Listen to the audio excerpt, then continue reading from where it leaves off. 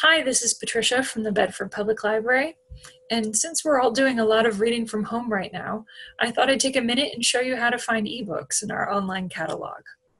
So we're going to start out by going to the library website, which is bedfordnhlibrary.org. Once you're there, this really great little catalog bar just shows up right in the top right corner. Now, if you're on a mobile device or a tablet, it's going to look a little different. You may have to scroll through some menu options to get to Catalog My Account. But once you do, you can search just like this. So this is just going to run a keyword search. So the nice thing is you can put in an author or a title or even just a topic you're interested in, and it'll run that search for you.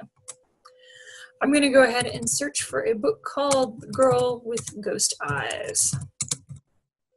And just hit enter. And there we go. So you can see my search came up with 6 results. And those results include ebooks, but it also includes the print version, which you can tell by this little book icon down here. So if I just want to get ebooks, I can use the search options here below the menu. So we'll just click on that little arrow to expand it. And then we're going to go down to the limit by field, and we'll use the limit by field by clicking on that arrow.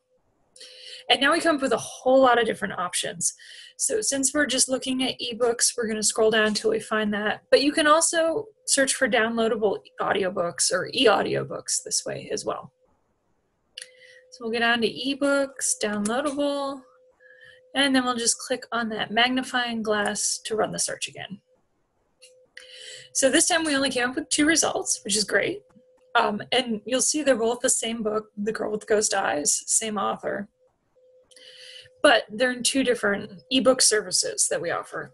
So this one here with the O is an Overdrive, which is also the Libby app.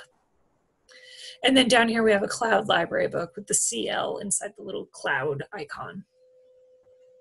So these are both checked in at the moment. So if we wanted to, we could check them out right from the catalog.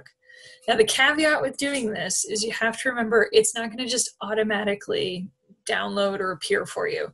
You're going to have to go into your app or go to your device and download it from there.